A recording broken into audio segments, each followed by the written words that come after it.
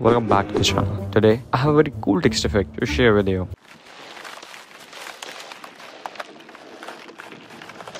Whoa, did you see that? That is so cool. But of course, it's in beta, which means I'm testing these out. So they need to be modified even further or a bit more. But till then, you'll have an effect like this.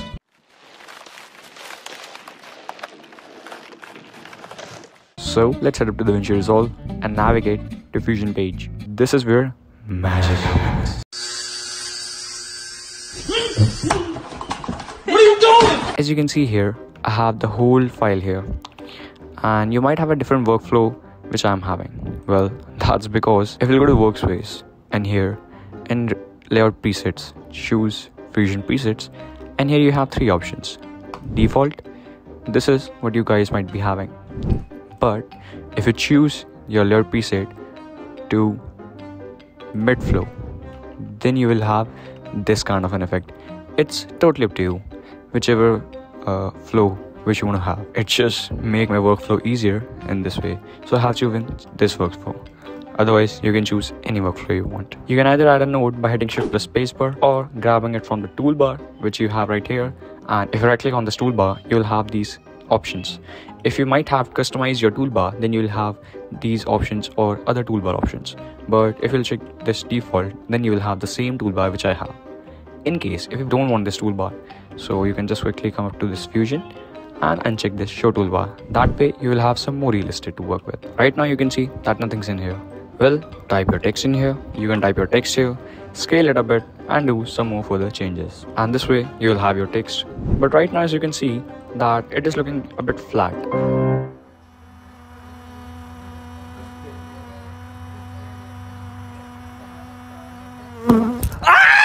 In order to change it, let's add an image. I have this soil kind of image in here with me because as we are creating that kind of an effect, so I'll just directly take this and put it into text. But right now as you can see that we only have this blue input, which is mask input, and we don't want that. So remove it and go to text, and in here go to go to shading, and in shading, as you can see over here in properties, you have this type. Right now it's set to solid. Change it to image, and now take your media and put it in this white input that we have now. Damn! You can see that your style properties has been changed, but right now it's not set up the way that we wanted. So click on this text, and again in the shading tab in the properties panel, as you can see that we have many options. You have this mapping angle, and you can see what's happening in there. You have the stretch to fit. Are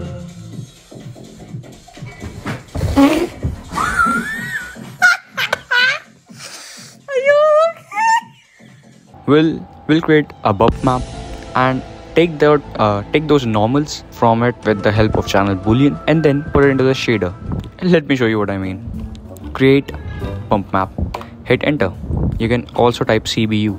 You see this little bracket over here, and in this bracket, for example, if I type XF, you will have a transform node. Well, these are the short form to save your time. Now with this bump map, bring it over here, take your text, put it to the bump input, and if I'll view my bump, you can see that we have some slight changes over here. Well, go to this bump and increase the height scale, and now you can see that we have this bump which is really strong right now. And also you can see that we are having these input of the image. Well, that is what we wanted, didn't we? We are having very harsh image. So instead of that, after this text node, add a blur node, and after this blur, let us also add one more node, erode and dilate. Now what did this erode and dilate do? Obviously it shrinks and expands your selection. Let me just show you. Right now it's 0 and filter is set to box.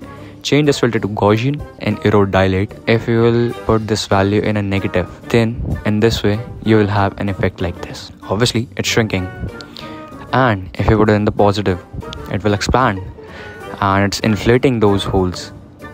So in our case, we will shrink it up a bit, something like this maybe. And now if I connect this bump map to a channel boolean, yep, this one, not the 3D one.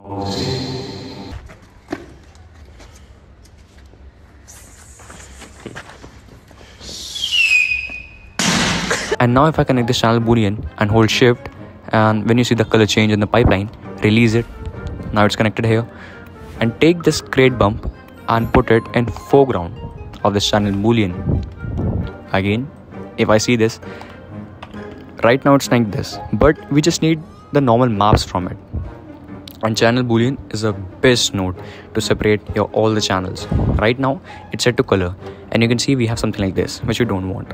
So let's go to aux, and here enable extra channels, and in X, Y and Z normals we will change it to red foreground, green and blue, and in here set all of these to do nothing.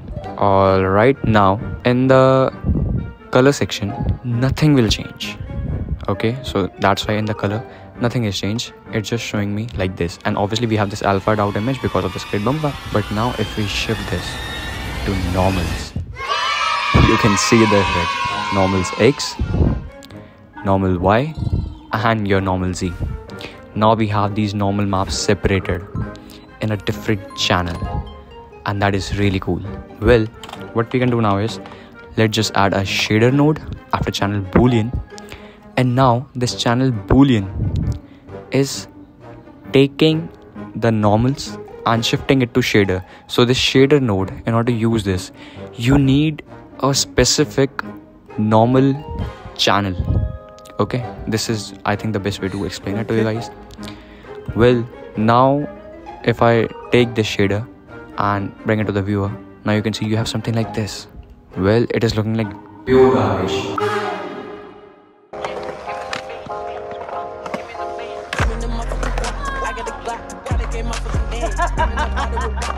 So click on the shader and click on this inspector. If you don't have it enable it from here.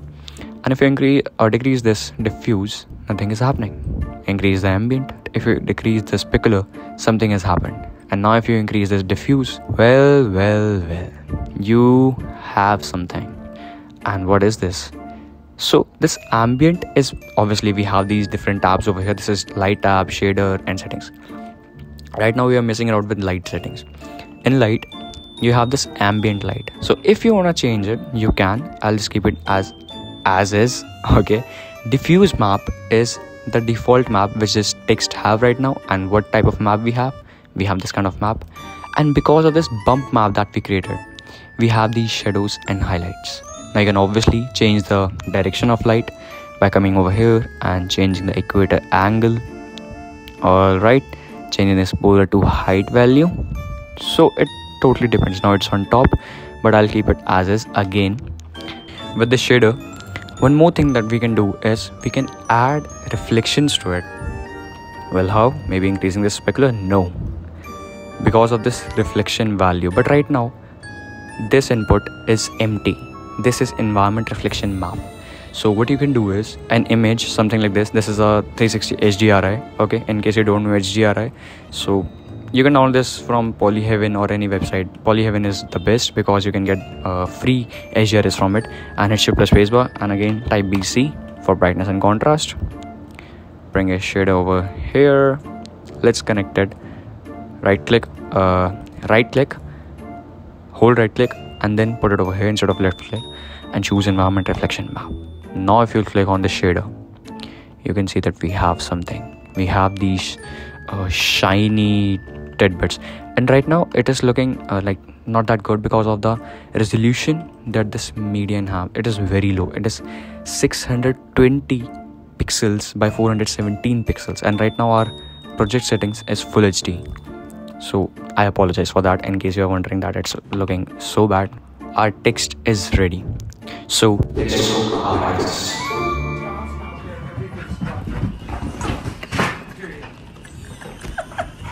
For that, we just need a particle limiter, which you can get here from the basic toolbar, which default toolbar which you have here.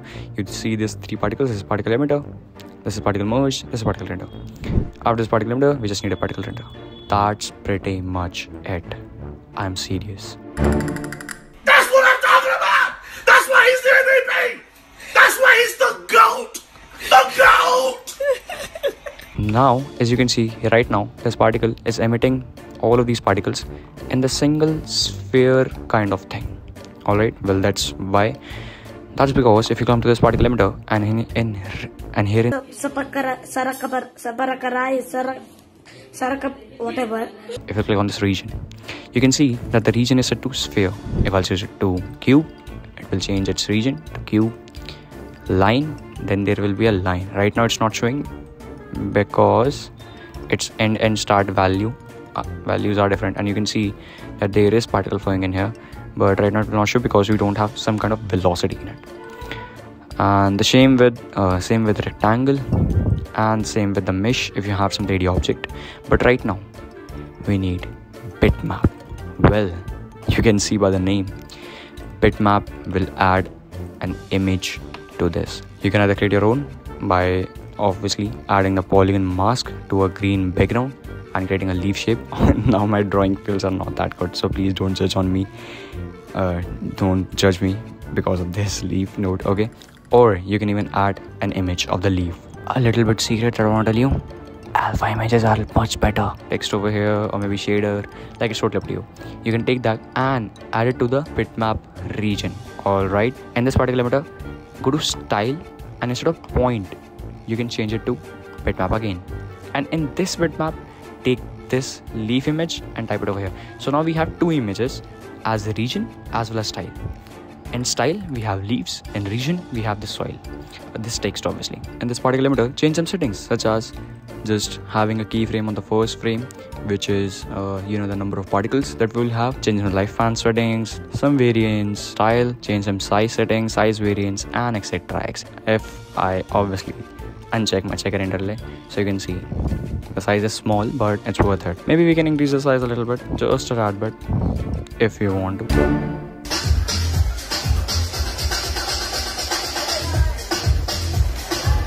So we have our image that is emitting from this emitter, and this renderer is rendering this out.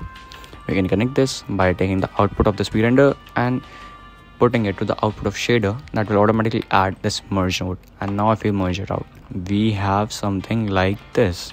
Some things which are not looking quite good right now also. Well, that's because of the size of this image. As you can see that the resolution of this image is different from the resolution of particle system.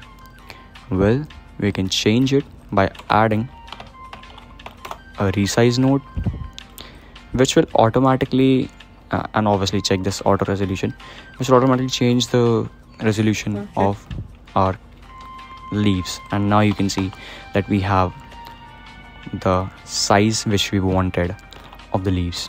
Alright, well, that is looking good. One more thing which you can see, that again we have this flatness problem. Our leaves are looking flat, so we can do the same thing that we did over here to our text. What? Creating a bump map, adding it to the channel boolean to create some normal maps, and then in shaders you can do like this. So what I'll do is I'll copy all of it and then paste it over here and then connect it. Right now, as you can see that I don't have that kind of separation or differentiation in it. So what I can do is I can add another P emitter and then merge it with this P merge node. Alright, that's why we have this P merge. And in this second P emitter, I can have another sort of leaf and then add it over here. Well, how? Again, doing the same process all over it, but just with the second leaf. So let me add it.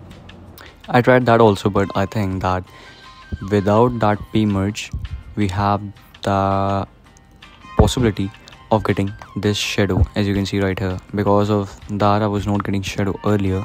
Now when we have all the leaves spread all over this text, how to create that transformation effect? So we have this basic simple background over here, which has been alpha'd out. Alright, so we have this checker underlay box in here.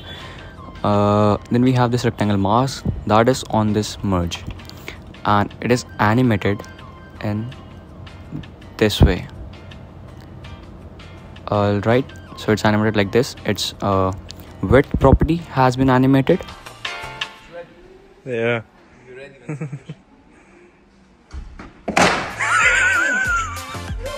Instead of this black background, we can put this over here.